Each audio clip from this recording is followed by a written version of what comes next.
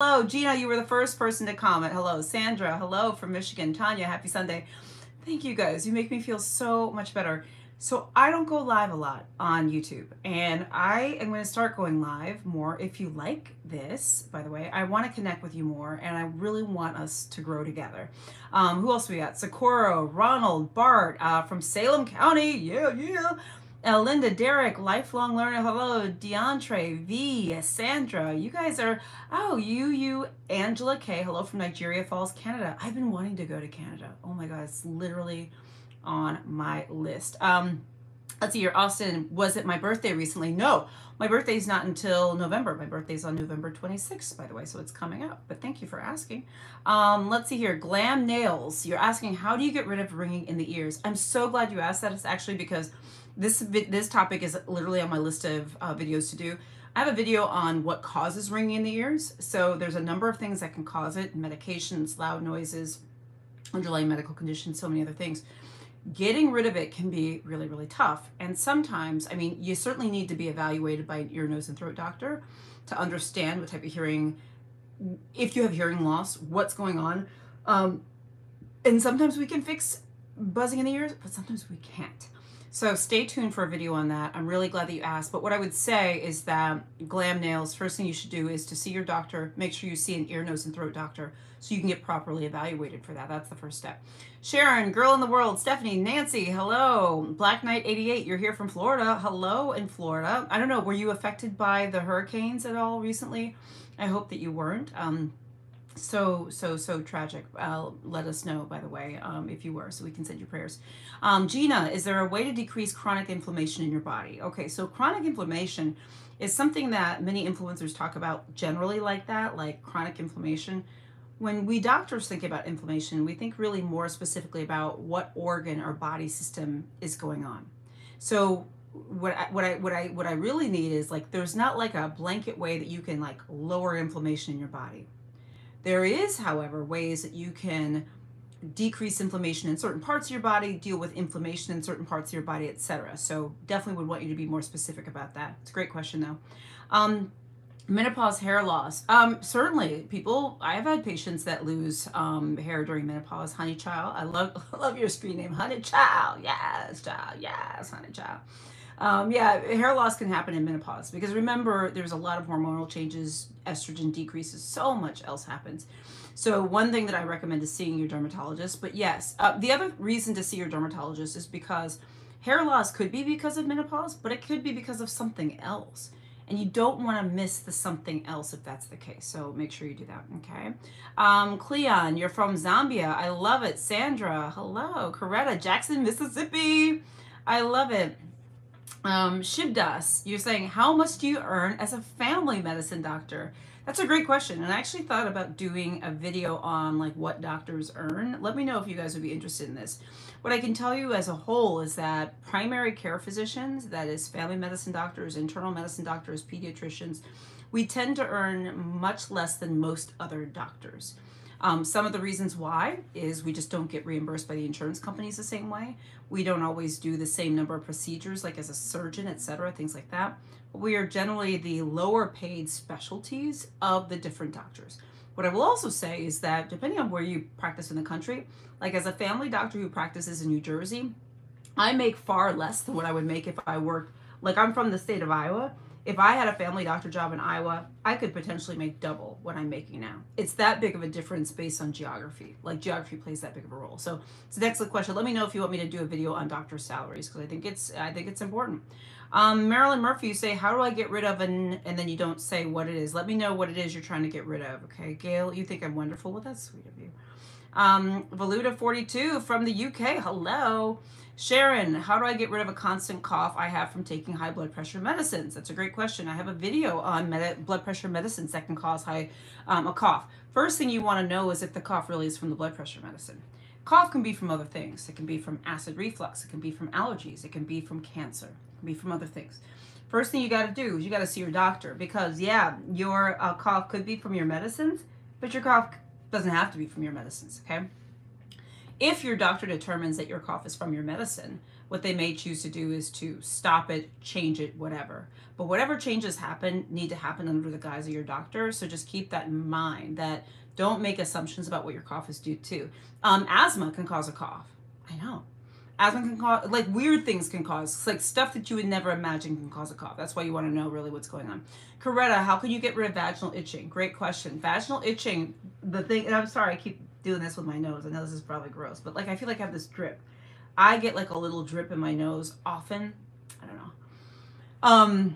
It might be due to nerves, because I was a little nervous coming live, because I never come live on YouTube. I don't know, should I do it more? Vaginal itching depends on why you're itching down there. Sometimes we get vaginal itching because there's an infection. If it's an infection, it has to be treated. Sometimes we can get itching because there's like eczema or like a skin condition. If so, that needs to be treated. Sometimes we get itching because there's like precancerous lesions. If so, that needs to be treated. See what I'm saying? Vaginal itching, you got to figure out why you're itching, and that's a trip to your GYN doctor, okay? And sometimes we're itching down there, like if you're in menopause or perimenopause, the decrease in estrogen, the vaginal dryness can cause itching or whatever, then it's like a matter of moisturizing. You can assume why you're itching, okay? Because the reason why you're itching would be the cause.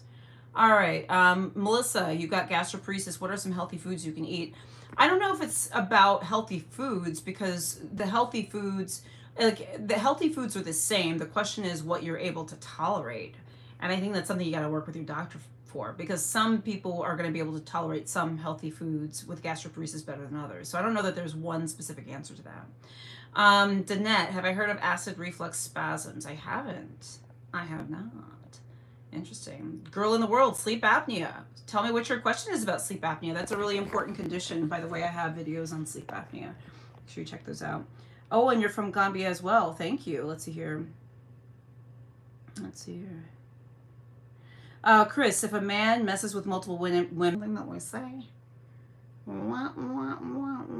Granny Love, antiphospholipid antibody syndrome. It's a autoimmune condition. I'd have to look that up more before I talk about it. Joyce, how come I'm having bleeding like a period? Left me, I was 53, now I'm 63 and it comes. Dude, listen. Any woman who has bleeding, vaginal bleeding, after they went through menopause or stopped having periods, you got to see your gynecologist ASAP. Listen to me. If you've stopped having periods, you should never bleed. If you bleed, have vaginal bleeding, cancer has to be ruled out. See your doctor. Period. End of story. Go see them ASAP. By the way, I also need to say, I am not your doctors, so this is not intended to be medical advice. See your doctor. Don't play around with that.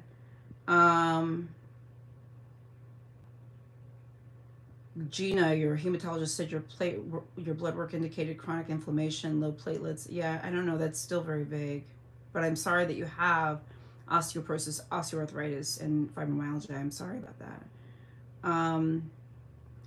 Iris, you have lower back and neck pain on a frequent basis. Over-the-counter meds don't work. Any suggestions? Okay, as always, I always say, first of all, get a diagnosis for your pain. Make sure you know why you're having the pain. You never know. The pain could be caused by some underlying issue that's not being dealt with. What I would also say is see your doctor for your pain, because if it's, say, but like if it's like arthritis, there are many things we can do for arthritis, including like, you know, physical therapy and aquatherapy and so many other things. The biggest thing is, and one thing I want to let you guys know, and again, this is not medical advice, this is telling you how to approach these things, which is if you have something that's not going away with what you're trying, that's always a sign to see your doctor, even if not before then, to be honest with you. Okay. Girl in the world, does snoring always mean you have sleep apnea? No, it does not always mean you have sleep apnea. Some people just have a primary snoring disorder and they don't have sleep apnea. The only way to know is to get tested.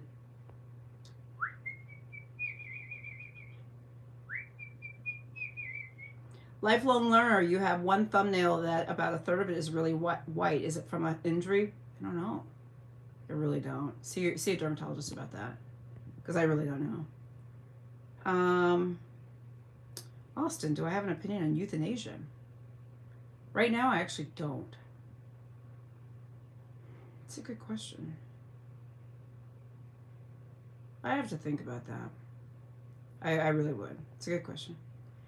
Miss Duval, can fibroids go away without having a hysterectomy? I'm gonna leave that one to the GYNs. You mean, can they be removed in different ways or dealt with? There are different procedures. Hysterectomy is not the only procedure to deal with fibroids, if that's what you're asking. All right. Lisa Mallory, hello from New Jersey. Well, hello right back at ya. A day of silence. Oh, I like that. A day of silence. That's your name. How do you get rid of edema in the legs? Your wife has tried compression socks, not working. Pharmacist says edema because of nifedipine. So some medications can cause swelling. Gotta see your doctor, because if medicines are causing the swelling, your doctor may choose to just change the medicine. However, swelling in the legs can be caused by other things, so you want to know what it is. Sometimes heart failure causes swelling in the legs, so you want to know what's going on. You just want to know. Sometimes the veins aren't working, right? So the treatment depends on the underlying issue. That's why I always say see your doctor. You guys might be like, oh my God, she never tells us the answers. Well, it's because the answer depends on what the cause is. That's why a lot of these influencers online who are telling people how to fix stuff are usually misguided and wrong and not telling things the right way, because the way to get rid of a cough, the way to get rid of, you know, this, that, X, Y, Z, A, B, C depends on the cause for many, many, many things, okay? But if the swelling is due to, say, veins that are not working well, compression hose can work. Sometimes elevation of the legs, low salt diet, etc. But again, you got to find the cause. Carolyn, can Ozempic cause stomach problems? Yes, it can. Doesn't cause it in everyone, but yes, it can. Rafa, you just came to watch the live? Well, thank you. By the way, guys, have you subscribed to my channel? If you haven't, can you please hit the subscribe button? Please? Pretty please? Can you like this? I know someone lies down like, I'm like, please, can you like this live? Please comment. It helps me. All right. Wanda, you had carpal tunnel surgery. How long do the fingers continue to hurt? That's a great question. I don't know. I really actually don't know. I think it would depend on a number of different things. Check in with your surgeon. Like, you probably have to have a post-op follow-up. If you have already had it, still contact your surgeon and ask. If you have not had your post-op follow-up, make sure you schedule that and ask this question. It's a really good one. How do I stop recurring, Linda, cold sores on my lip and prolonged use of Valtrek? Have been to many New York City doctors. Nobody's been able to help. It's a really interesting question. Do you know for sure that they're cold sores? I mean, if you've been to a lot of doctors, I'm sure somebody's just made sure that they're cold sores. That would be one thing I would say. Muriel, tingling at the bottom of your feet since COVID. Pains. Okay, I'm sorry to hear that. Check with your doctor, because it could be like a long COVID situation, but it doesn't have to be. Okay. Lisa, is it common to get a UTI after not having sex for a while? It's possible. Yeah, it's possible. Ebony, what's best for eczema relief? I think it depends on how bad the eczema is, where it is also. So we can use anything from like oral steroids if it's super bad, to topical steroids, to other creams as well, moisturizers, you name it. So I think it depends on where it is, how bad it is, what you tried before. Okay. Glam Nails, how do I feel about B1 vitamins? For what? Like, what would you be using the B1 vitamin for? This is the thing. Most vitamins, you guys have seen my videos. Like, check out, I'm going to actually make a vitamin playlist. I have a playlist on fibromyalgia, a playlist on high blood pressure, ways to manage it, because I have a lot of videos on them. I'm going to compile my vitamin and supplement videos to make a playlist. I literally have a video about B1 because a lot of people have said B1 can help get rid of mosquito bites, which we don't have a lot of evidence that says it does. But this is the thing, most I would say people probably don't need specific vitamins. So I think it just depends on, you know, I'm asking, like, why would you want to take it? Most people who eat a healthy diet eat most things, you know, blah, blah, blah. Their stomach works because that's where we absorb vitamins. Most people don't need like specific vitamins. Some do. And like whether they need B12, they might need vitamin D. I'm on vitamin D. So it's not that no one needs it, but you got to be specific about this and don't just guess, right? Can B12 give migraines? Not really sure.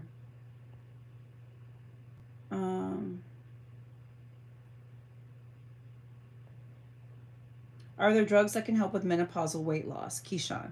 The issue, the key is weight loss. So are there drugs that help with weight loss? Absolutely. You've probably heard of the GLP-1s. Ozempic and things like that. And then there are other oral medications, right? There's phentermine and other things. So there are medications that help with weight loss. I mean, it's, you know, you don't need anything special because it's menopausal weight loss, okay? Choose one, Moo Dang the hippo or Pesto the penguin. Am I bad because I don't know who they are? Somebody told me who they are. Oh, and how can I get rid of black spots on your face? Depends on what those black spots are. I'm not sure what they are. Let me scroll down. What's the best natural remedy for high blood pressure? So this is the thing. Some people will have high blood pressure no matter what they do because it's genetic. But lifestyle things that make the best ways to keep your blood pressure down, that in terms of what you can control, because you can't control everything. Some people have such a strong family history that they're going to have high blood pressure no matter what. But keeping a healthy weight, exercising, eating a low salt diet,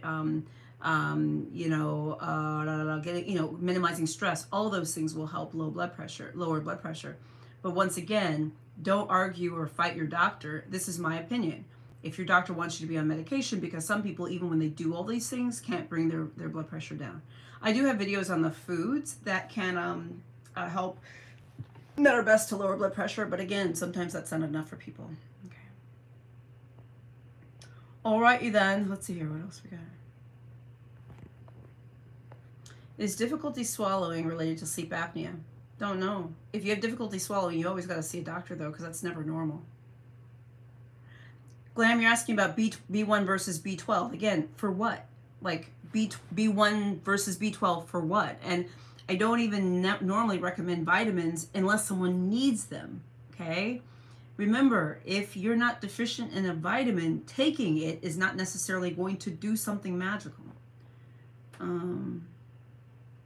After having a total hysterectomy, do you have to get a yearly checkup with a GYN? What I would do is go to your GYN and see what they say. Because some people still, like, you know, for other reasons need to be seeing a GYN. So I always say it's important to go for your yearly checkup.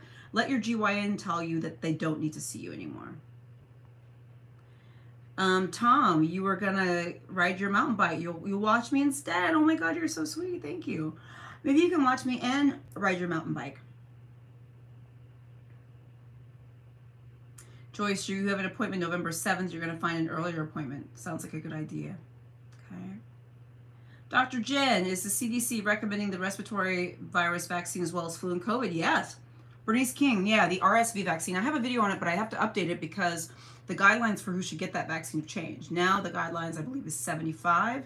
And then, here, let me just look at the guidelines while I'm on with you. This is just something so sometimes guidelines change for who should get vaccines, and this happened with the RSV vaccine guidelines, recommendations. So when it first came out, they were saying that people 16 and above should get it. Now, here it is. It's 75 and older, and adults 60 to 74 who have increased risk of severe RSV. So like if you have heart, lung disease, weakened immune system, diabetes, etc., then you qualify for it, okay? So I need to update a video on that. Okay. Oh, Austin, you like the content about gaslighting by doctors? I'm really glad. I will do some content on vitiligo. I just haven't gotten around to doing that yet. But I'm sorry that you've been gaslit. A lot of people have been gaslit. Hey, Florence. Hello. It's good to see you. All right. How to improve fatigue and low energy. You're going to hear me say this again. First of all, make sure you understand if there's a reversible cause of your fatigue and low energy. Some people have a thyroid problem. Some people have anemia. Some people don't have sleep apnea, right? So if I sound like a broken record, if you have fatigue and low energy, I know people try to reach for something to fix it. The first thing you should reach for is an appointment to try to make sure there's not a reason for it that you can fix, okay?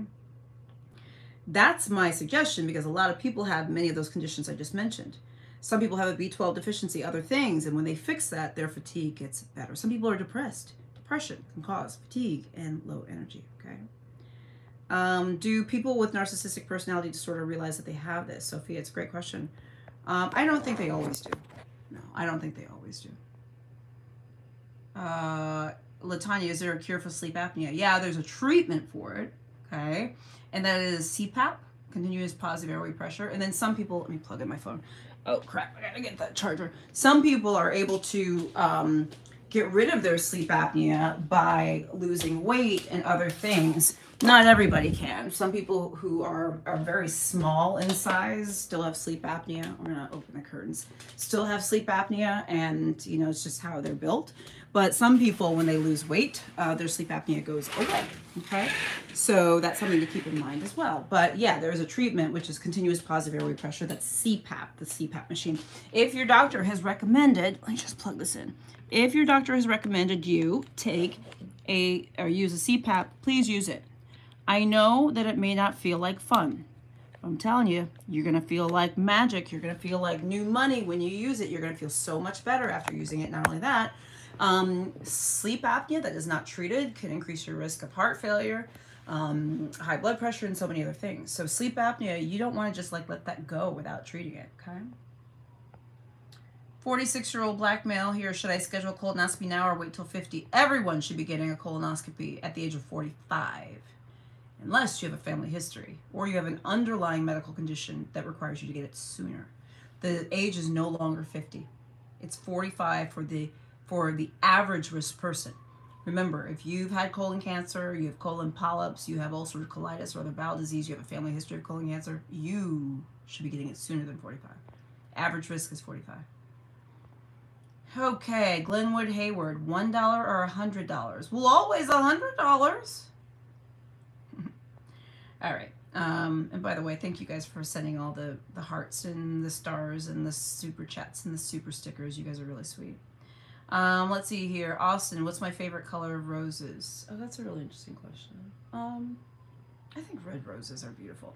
But you know what my favorite flower are tulips, though. They're just happy flowers. So, let's see here. Vivian, what would be the possible cause for burning sensation below the knee? You might have neuropathy. You could have like a nerve issue. There could be something else going on. It could be a rash. I'm sure you've looked to see it's not a rash, but yeah, talk to your doctor about this because there could be issues with your nerves down there. Okay. So my friends, all right. So I want to know if you like these Ask Me Anythings, if you want me to do more, let me know also right now, like right now, I'll hang on. Let me know what topics you want me to cover. Some of you have mentioned them that I have not covered already, vitiligo and a few others you guys have mentioned. Let me know what you think, if I should do more of these, you know, if it's helpful, if it's not. Do me a solid, if you haven't subscribed, make sure you subscribe, click the like button, the like buttons help. And make sure you keep up with the videos every day. I pretty much post new videos every day about different health topics, really just trying to keep you healthy. Yeah, so anyway, you guys are amazing. Thank you. Oh, I'm reading now. Okay, so I'm going to read your comments. A Day of Silence, you do like this. Do you love the lives? Lifelong learner, you love the lives. Okay. All right, so keep letting me know. And if there's something different that I should do with these lives, like if you want it a different format, a different way, let me know. Because I really want to create something that's going to be actually useful and helpful for you guys, okay? I love y'all. Thank you guys for being with me, okay? Stay tuned for more videos. Bye.